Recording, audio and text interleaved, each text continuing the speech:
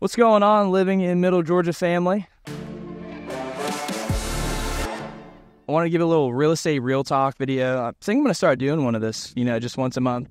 Super relaxed, super chill, not sitting at my desk at home. I really haven't prepared a video at all, but I kind of want to talk about just the Middle Georgia real estate market when it comes down to it. We can go over home tour videos and market updates and pricing of homes and, loans and all that kind of stuff. But really, when it comes down to moving to our area, what is it even like in our area? Because I don't know about you, I'm kind of stuck.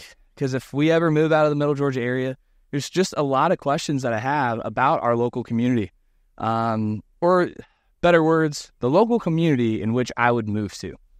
Because what I like is different from what a lot of other people like. And when people ask me all the time, like, Luke, tell me about the area. What are your favorite things to do? How are the school systems? What are the prices of the homes per square foot? What can I get for a blank amount of money? I can answer all those questions. But I think the real question comes down to, what do you want in a community? What do you want in a home?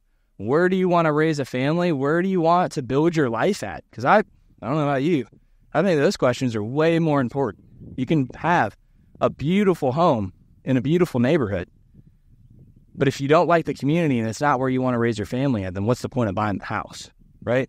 Like, for example, me, I love to live in the mountains. But if I go move to the mountains, I don't know if that's going to fit our lifestyle, right? My wife's the youngest of 6. We have a huge family down here in Georgia. If we go ahead and move somewhere, we're just going to fly back all the time. We're going to have a beautiful environment to be able to live in, but never get to see family. It doesn't really make a whole lot of sense.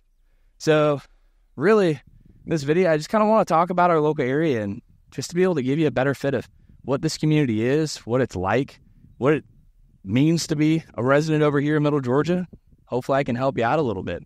But to tell you a little bit about my story, I grew up in Ohio, got stationed in the Army over at Fort Benning. I think it's called Fort Moore now, over in Columbus, Georgia. And my wife, born and raised in Warner Robins, and I moved over here after I got out of the Army. So been living here for about 4 years. This is my experience of living here.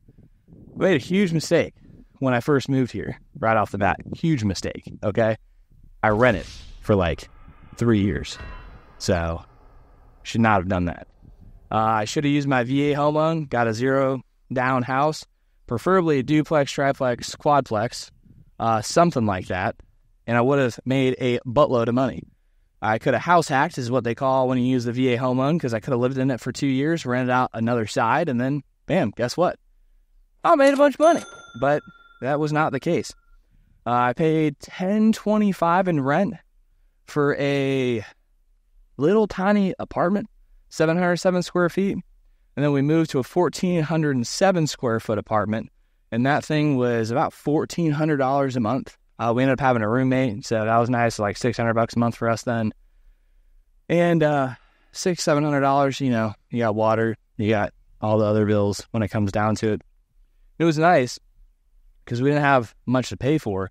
But what I failed to realize is I messed up and I didn't get any equity out of the house. I didn't get any appreciation. I didn't get anything. All I did was pay somebody a bunch of money to live somewhere. So, step number 1, if I moved to Middle Georgia, I would commit and buy a house. Now, I know there's private mortgage insurance for those that aren't, veterans, anything under 20%. FHA loans a little bit different, conventional loans a little bit different. But at the end of the day, I know a house can be a liability if it's not an investment property, but you need to get properly educated on real estate. Most self-made millionaires, 95% or more, get to millionaire status through home ownership, through real estate. Next, because I know just willy-nilly buying a house in an area that you don't like is probably not the best idea. The area, Middle Georgia, 86,000 people in Houston County. Now, there's Peach County right next to us, which is where I live. I live like right on the edge of Peach County and Houston County. Houston County, typical cities, Warner Robins, Centerville, Bon Air, Kathleen, Elko, and Perry. Probably my favorite county is a county, except for I found a nice little neighborhood over here in Byron. Backs up to a peach orchard, almost an acre per lot right off the interstate. So it worked perfect for me. A lot of people ask me all the time about Macon. Macon's not a bad area. Really just depends on what you're specifically looking for. So if I were to move to Middle Georgia, for me personally, it really just depends on what you're looking for. If you want city life, if you want entertainment, if you want to go out on the weekends, I'd probably live somewhere near downtown Macon. There's some really nice home communities around there. Mercer University is a good university. I do not like the area around the university, though, so you got to be careful if you're going to go over there. If I have a family, I'm picking Houston County. The school systems are perfect and great. If I want to live a little bit out in the country and have some land, get a little bit of spacing, Peach County is going to be my deal. Now, when it comes down to entertainment and stuff like that, we have to understand Middle Georgia, it's not a big city. It's growing. Downtown Perry has a lot of cool stuff going on, be able to hang out. But it's not metro. It's not party. It's not clubs. It's not any of that kind of stuff, which I'm completely fine with. But at the end of the day, entertainment really comes down to outdoor activities, going out to eat. Pickleball is pretty huge in our local area. Come play pickleball with me, please. I have a tournament this Saturday and Sunday. Gonna get after it.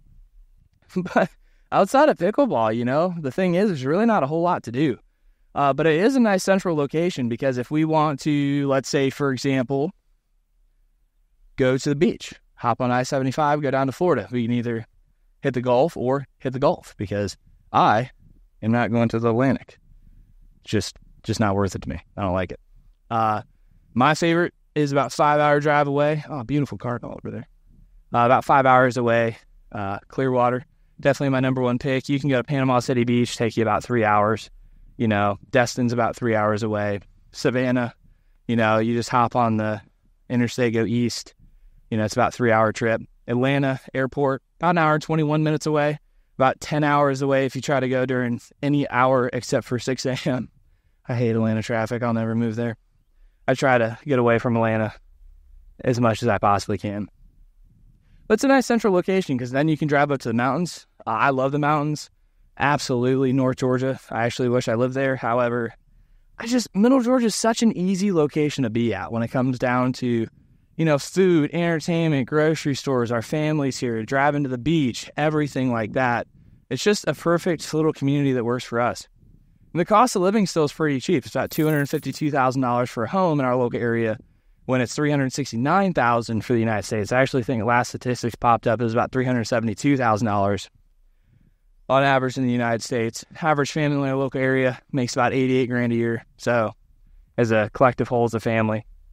Now with inflation and everything like that, obviously, if you're watching this video, stuff gets expensive, So do with those numbers what you would like. Because don't move to an area thinking that you're living in California and then, oh my goodness, my house is worth $1 million here in California.